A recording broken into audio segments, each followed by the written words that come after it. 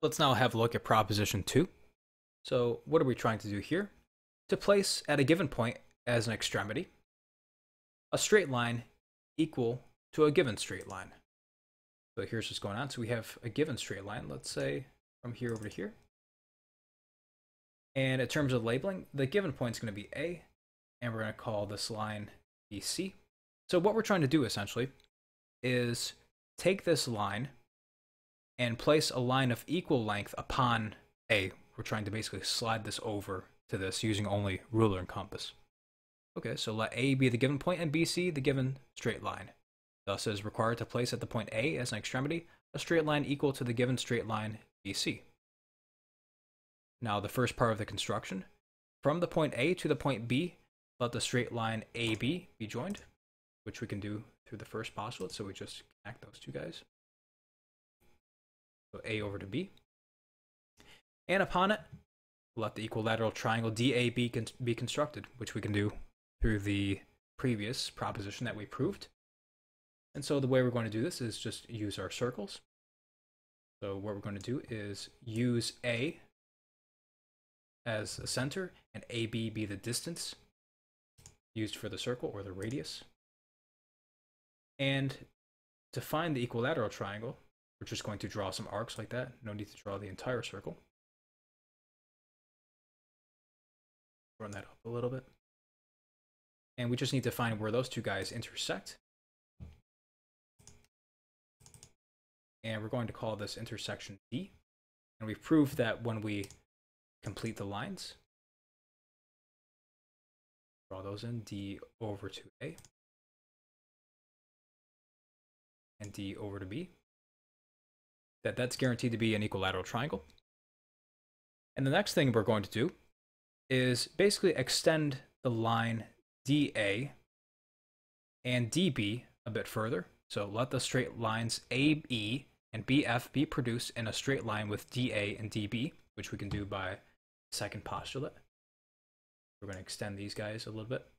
And the reason we're doing this is in anticipation of a couple intersections.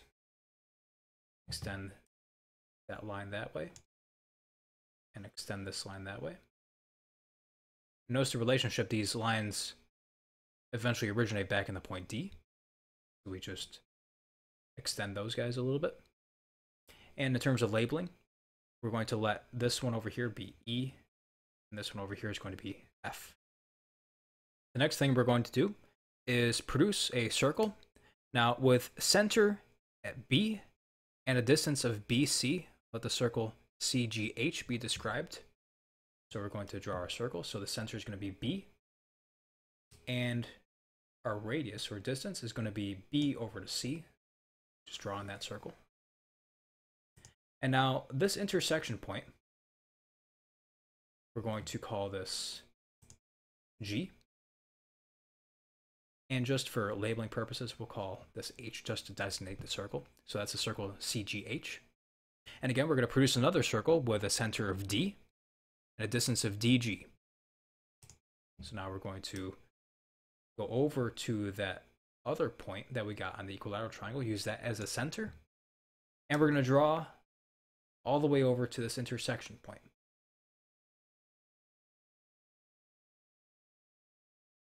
Like so.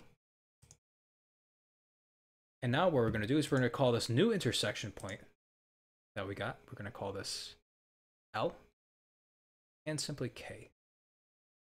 So that's the circle GKL. So that completes the construction phase of the proposition.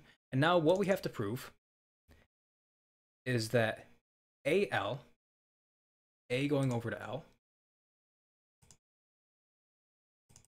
is actually identical.